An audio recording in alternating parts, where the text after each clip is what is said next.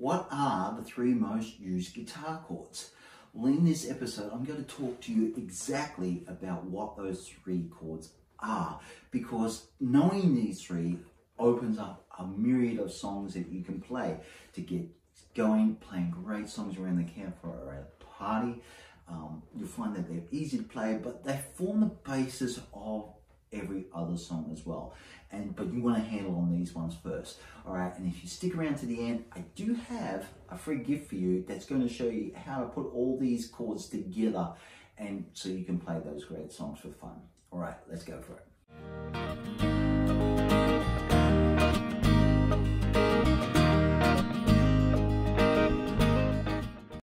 In this episode of what are the 3 most used guitar chords, I'm going to demonstrate for you that with a little bit of theory, now you don't need to know theory, but with a little bit, it just makes it come alive a little bit more for you, what these 3 chords are. And these 3 chords form the skeleton of these songs. To do that, we're going to run through a couple of scales so it makes sense.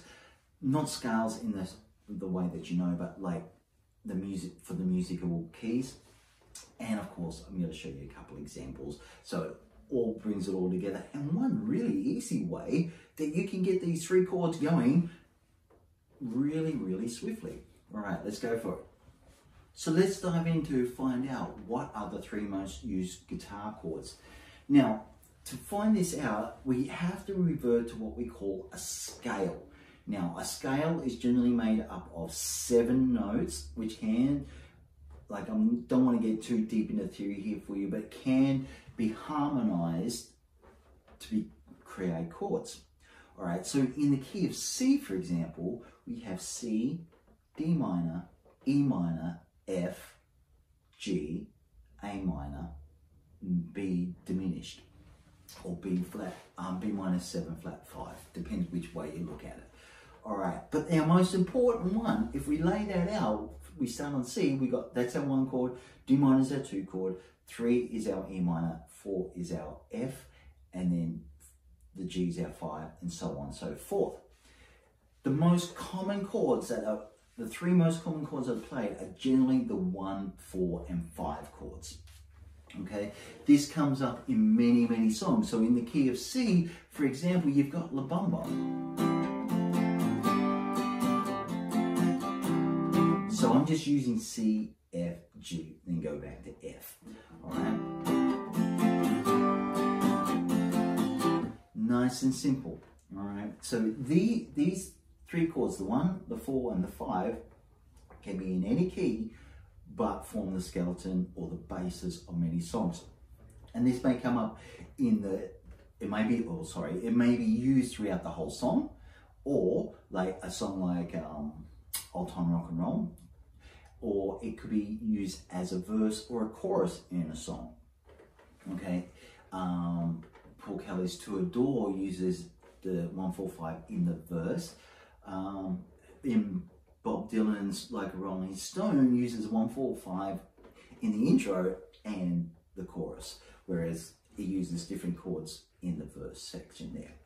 All right, so what if we're in the key of G, for example? All right, a lot of great songs, very guitar friendly key. So in the key of G, we've got G, A minor, B minor, C, D, E minor, and F sharp diminished. All right, so if we look again, G's our 1 chord this time, A minor is our 2 chord, B minor is our 3 chord, 4 is C, and 5 is D. And you can see the A minor is this 6 there. Sorry, E minor is the 6 there, my bad. All right, but like we're after the 1, the 4, and the 5. And in this case, it's G, C, D. All right, so in a song like Old Time Rock and Roll, he just like we go to C,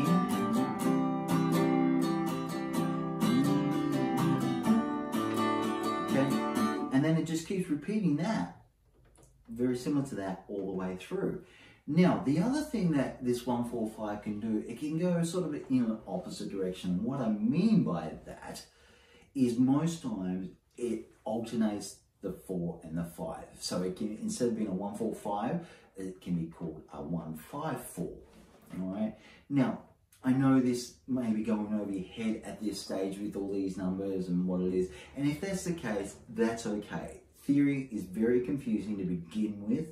All right, so a little exposure to it each time makes it so much easier. So just take what you can. If it bounces off the brain, that's perfectly fine, perfectly understandable. But just let it bounce. Play these songs that I suggest, and then you're going to find, oh yeah, that's what it is. And it's just going to slowly seep in. All right, so what I mean by the 1-4-5 in the opposite way, if we play...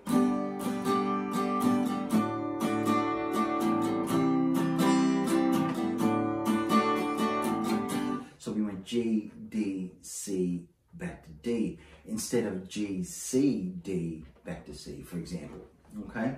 So it's really classed as a 1-4-5. When you hear that, it means the same thing, it just got those 5s and 4s in the opposite way. So this 1-4-5 in all these different keys, and if it's in the key of D, it's D, G, A, are really just, as I mentioned, the skeleton of the song. It can be used in the whole song, or it can be used in part of the song. And generally, it throws in what we call a minor chord from here. All right. So a lot of songs will have, instead of just G, C, D, for example, G, C, D, they'll throw in the E minor as well. So you get...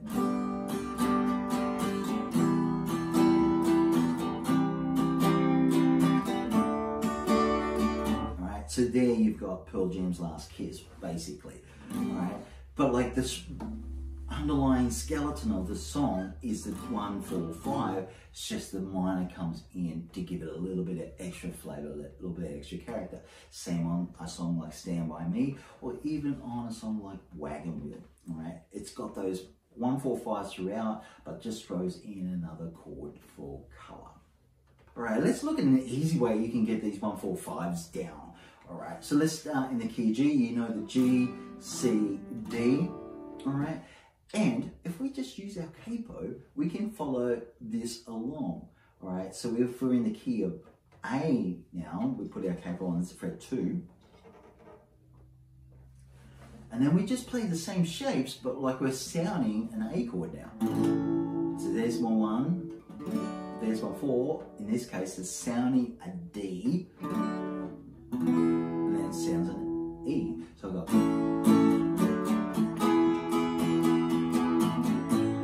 Alright, and again I can play that 1-4-5 in various ways.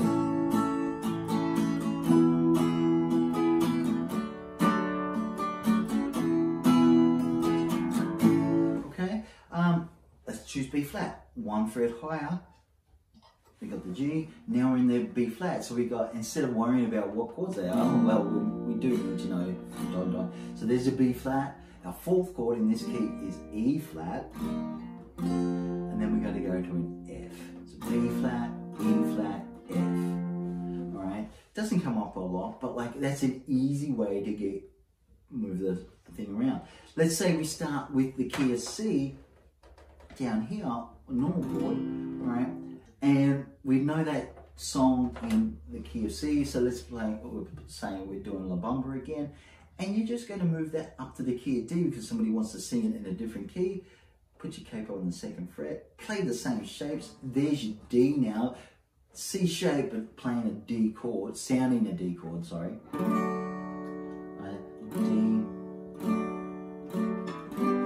There's my 4, which is G. There's my A.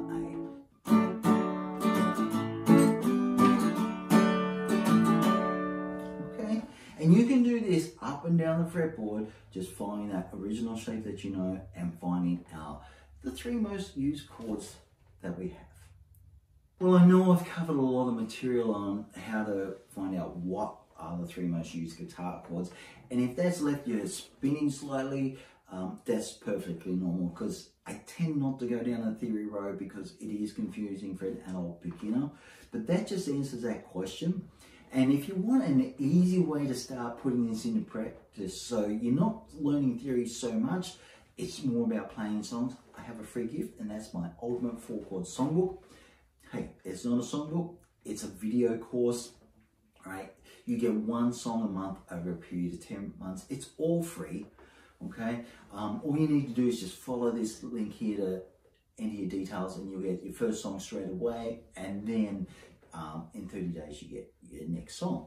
All right, so in it, there's all songs are broken down into small bite-sized videos for you, full of instructions, taking it down, keeping it really, really simple to get you going.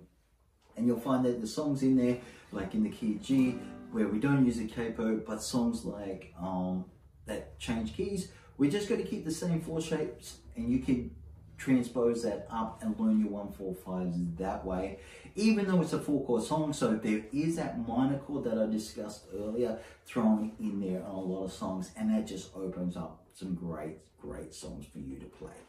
All right, so just follow that link and you'll find it.